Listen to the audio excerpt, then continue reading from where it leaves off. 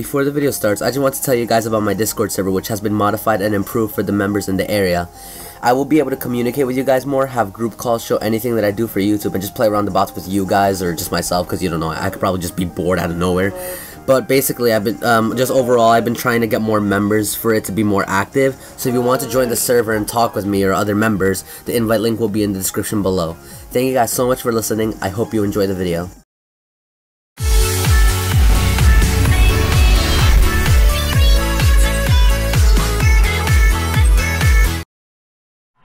What's going on, guys? It's Fallen Angel 14 and welcome back to a brand new video. And as you can tell from the title, this is a Geometry Dash texture pack tutorial, or just another GD tutorial thing in the series that I made a while ago with the boss fights that I stopped doing, by the way, so stop asking.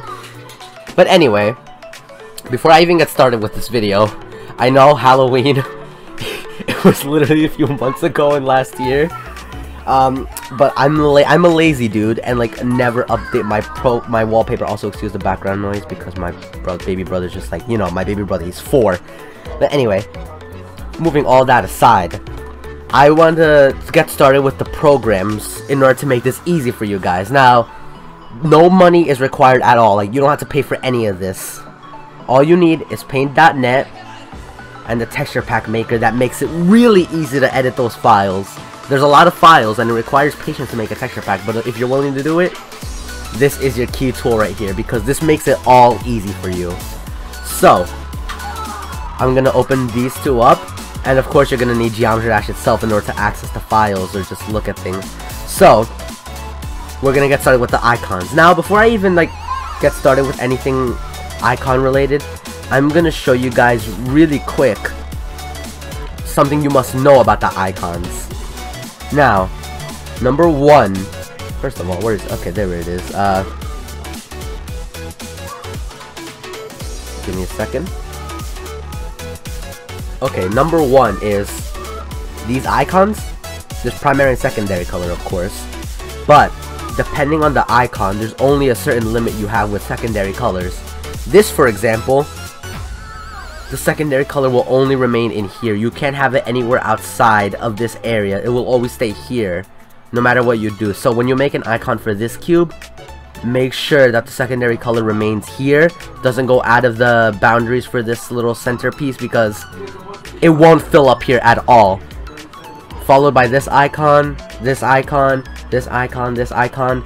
This one, however, is good because as you could see, if you get the like little square, if you just like have a little, if you just look at the outline of like the whole cube, you could see that the secondary color goes throughout the whole thing.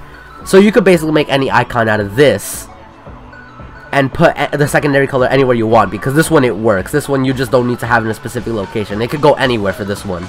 As you can see, look, the white is like on the outside. This is just right here, that's it. But the white shows the whole area. I hope you guys are getting what I'm saying. But anyway, that's basically it. Just be careful when you're making an icon and which icon you're changing, because this could either just waste your time with making an icon that, well, just making a wrong icon. You could just instantly mess up after doing that if you don't use the right icon. So I just want to warn you guys, because I encountered that problem. But anyway, to make how I make my icons is that I usually go into my icon kit. I'll leave it, if you guys don't know how to get that, I'll leave a link in the description below for the icon kit of this. But starting off, I have paint.net. obviously I have paint.net opened already, and what you're gonna want to do is go to the icon that you want to edit. And for this case, I was just changing this one for the older version of this video, but I just kind of redid it because I messed up a lot. So you're just gonna go to paint.net, just copy that file, open paint.net, go to new file. Now it already has the dimensions for you since you copied the file, so you don't have to worry about putting in the dimensions or anything. But if you want to start off by scratch, just do 310 by 310. That's what I usually do because that's just the normal icon size for this. But I also want to warn you before you do this. Alright, well, okay. So, let's just start off with this then. I messed up. But anyway, you're going to want to load this. Make a for the Geometry Dash texture editor. Obviously, it will be in the description below. You're going to want to load it and access your resources folder for Geometry Dash. Now, if you don't know how to get there, It's under local disk C, program files 86. Then you go to Steam apps, common, geometry dash, and then you click resources, and then you press OK. Now obviously, it's gonna ask you what sheet do you want to load up. For the icons, you have to pick GJ Game Sheet 02, but you also have to be aware with the HD and non-HD version. The non-HD version is the low quality version of Geometry Dash when you set it into the detail mode. This is low, HD is medium, and UHD is high, but there's no high here, but I like to go with medium either way because it just suits me. It's satisfactory for me. So you're gonna go to GJ_GameSheet02 HD, press open, and here are all the icons that are gonna pop up right there. These are all the icons. This is the mini icon, and it goes all the way up to 2.11, depending on the update of Geometry Dash you have, obviously. But I already fixed everything. I already made some of the icons, but I'm gonna show you one that I just worked on for the last video. I have the footage of it still. This icon was originally this icon right here, and the way I did it was I just changed the layer for this. I just set it to like a low opacity so I could see it still, but not to the point where like it distracts me from actually, you know, making the icon. So do that. I add a little background color so you could see it more clearly, and then from there on I kind of just started using the line tool to draw everything out. But before you even make the icons, you have to make sure that the dimensions are good for this. Obviously, you have to make sure it's squared. You don't have to make it exactly alike. You could make it 3 times bigger than it normally is. It will obviously downsize it for you, and it will still look smooth either way. I just like to make it bigger, that way it looks more smooth, and when it downsizes it can actually look like it's pretty decent. Otherwise, if you try doing it 60 by 60, it'll look all pixelated, and we obviously don't want that. So I just do 310 by 310. And usually for the properties, if you guys want to make your own icon, keep it at 15 for the line tool, or just the square tool in general, this one. And yeah, it goes like this. And you just make sure it just stretches out to the borders of the icon, or yeah, borders of the photo. So just go here. Nice. Alright. So basically you could just use this as an outline. It depends on how you want to start it, honestly. You could just use the line tool and start drawing things. Obviously it's a little slow because I have not the best computer, but yeah, you could use icons to draw.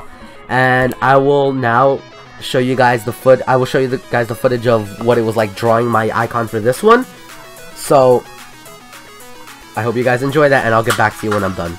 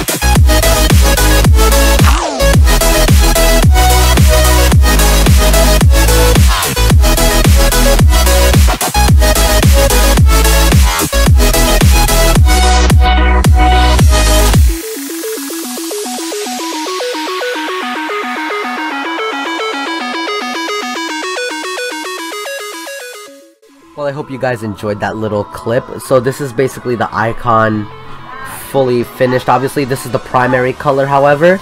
Well, I'll just set this, I'll get rid of this so you can actually see. Okay, this is the primary color. As you can see, the white and gray area represents the color and everything. This is the secondary color, so as you can see, I didn't like fill this up with color at all because it will set that as the primary color. So I opened up a new file, same dimensions, and tried to match it. just basically match the photo with this, and as you can see, it doesn't look bad, you know. This is the secondary, so like for example, my colors are dark purple and yellow. This area that's white will be dark purple. This right here is yellow, or just this empty area right here that you see. And yeah, and the glow, the way I made the glow is I basically you know, I just copied the file, opened up a new file, and instead of making a 310 by 310, I did 330 by 330, yeah. And I kind of just pasted it. Jeez, that was not good. Okay, wait, give me a second. So I'm gonna show you guys how to do that. And of course I have plugins, so making this was pretty easy, but I guess I'll try to help you guys do it manually? Question mark? Okay, so just do center both. That's also a plugin. That's not actually in Paint.net. You have to download these plugins by yourself. But yeah, that's basically right there. That goes right there in the center. Make sure you center it properly if you don't have the plugin though, because one simple slip up and like it'll just be off proportion. So yeah, let me just delete this right here. So let me copy this file again. Let me paste it back into the bottom layer. Stretch it out here. Stretch it out here. Stretch it out this side too. You want to make sure it just goes around everything.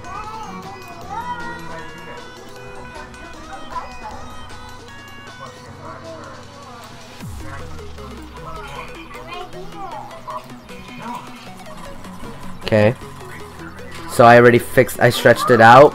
I'm gonna go to adjustments and go under HUE saturation. I don't know how to pronounce that. I guess hue. I'm sorry, art people. And yeah, I guess this is the closest it'll get. This is the closest it'll get to being good. Of course, it doesn't look as good as the original glow, but it's manageable. And from there on, I just grab the eraser tool and just erase around the areas where you see is being. Just erase the areas where you see white in the holes, and there. That's basically it. Of course, it doesn't look the best with glow. This glow doesn't look the best, obviously, because it just looks weird. Like, as you can see through here, it just gets skinny and then gets thick and then it gets skinny again. It just, yeah, I recommend getting the drop shadow plugin. This right here. It's really useful. But, yeah, it's basically it. And when you save your icon, hold on, let me just grab that again, that file, instead of undoing everything. Oh geez, that looked hideous. Alright, well that's the original glow I had. So once you have that done, you're just gonna save these separately. Save them in a separate folder for just in case when the game updates and you guys want to update your texture pack again. You can always just, you know, just open up the file with this texture pack creator and implement them again. Not that hard. So you're just gonna save it. I already saved it. I saved it as icon 15 in parentheses 1. Icon 15 in parentheses 2. 1 represents primary, 2 represents secondary, and then for this parenthesis I put glow. And then from there you open up the Geometry Texture Pack Creator. You go to 01 first. This is the primary color area. You go to import. You go to object and then you put import. Give it a second. And then you just look for your file that you saved. It's right here as you can see, but I'm not gonna click on it again because I already put it in. This is the second one, secondary color, you know, just repeat the process, object, import. And the glow, you're gonna have to do this one differently because it's no longer in the game sheet 02, it's moved to the glow sheet. But I checked with this software already and it doesn't show the glow at all, so you're gonna have to do this one manually. So after you're done with placing both your icons there, go to save, and this should be saved under your resources now. And now go into the Geometry Dash folder, and the easiest way to get to that is open up Steam, go to your library with all your games, right click Geometry Dash, properties, local files, browse local files, and it should pop up immediately. There we go. Right here you want to click resources, scroll down and look for HD glow. Look for the HD version of the glow sheet, obviously, because As I explained earlier, it depends on the quality. So glow sheet should be around here, right here. Okay. This is UHD GJ game sheet glow sheet HD. There it is. So you're gonna copy this.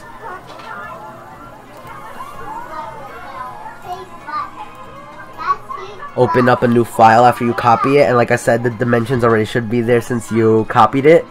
Put OK. Paste it in there. And this is all white, so I don't have to worry about using black as the background color this time. So I'm gonna use black for the background color. There we go. And now you kind of just zoom in, and you have to make sure to look for the glow for the icon that you originally had. So as you can see, this is the shape right here. You have to look around, make sure you find the right glow. And I already found it. It was right here. Where is it? I just lost it. It's right here. And the size for that, you're just gonna go to image for this, for the glow. Resize. Set it to 64. It's 65, but when you put it in the game for some reason, it just cut off. Oh my god. Alright, I'm back. That was interesting, but let me just redo that step because I already lost track of what was going on. So, like I said, the glow's right here. You're just gonna go under image, put resize, put it to 64, and like I said, it's 65 originally, but when it opens up in the game, it looks like it just cut off some of the glow at the edges. So I do 64 by 64. Go here to the game sheet and just look for the glow that you want to edit. Obviously, you have to make sure to be careful. Paste it there and line it up. I'm just gonna use this glow as an example because it looks just like the one that I changed. But yeah, just make sure it like lines up properly. You know, want to make sure you get in the area. See, go one down. There we go. As you can see, it looks a little smaller, but that's the purpose. That way, it doesn't look like it's cut off in the game. And then from there on, you're just gonna wanna delete the original. So go back on the original layer. Go here, delete, and there's the new file. Delete the black background because if you save it like that, it's going to be everything's gonna be black. All the icons are gonna have black in the back of them. And when you're done with that, you just put save as. Of course, make sure you save it as a PNG, not a PDN. And under the resources, you're just gonna look for, where is it? Under the resources, you're gonna look for GJ Game Sheet Glow HD, and you're just gonna click on it. It's gonna ask it exists. Do you want to replace it? You press yes, and then it's gonna ask if you want to flatten it. Just put flatten. And I'm not gonna do this obviously because I just changed the glow that I wasn't supposed to. But I hope you guys get the idea, so I'm gonna cancel this because I already did it. And then once you're done with that, you could open up Geometry Dash and see what you have created. So I'm gonna go here. Open up Geometry Dash, and I'll see you guys the moment it starts. Now, as you guys can see, I'm in Geometry Dash. Of course, this texture pack's still a work in progress, but you guys have an idea of what it looks like. But this is basically what the icon looks like if you did everything right. You see, the primary color is all right, the secondary colors are all right, and it's even playable. Obviously, I'm gonna go into Stereo Madness really quick. Also, I have the 8-bit music for copyright claims, so jokes on you, YouTube. I came prepared. But yeah, that's basically it. And that's basically the icon tutorials right there for you. I really hope you guys enjoyed this video. I hope this tutorial helped you too. And if you guys ever like plan on making a texture pack after watching this, you guys should let me know in the comments section. And I'll probably like consider making videos basically showcasing those texture packs, and I wouldn't mind doing it honestly. But I really hope it inspired you guys. That's the word. I hope I inspired you guys to create something that I showed you, because honestly, texture packs, they take a lot of time and patience, but it's worth it in the end, because you basically just get to see the beauty of what you made. The outcome is amazing, and I definitely don't regret any of it. So if you guys have any more, I can't even talk anymore. If you guys basically have any more suggestions that you want for creating a texture pack, let me know in the comments below, and I'll definitely be able to show you. I will definitely record it and show you guys how I do it. And with all that being said, that's the end of the video. Like I said, all links for everything that you need will be in the description below. I hope you guys enjoyed this video, and as always, stay fallen.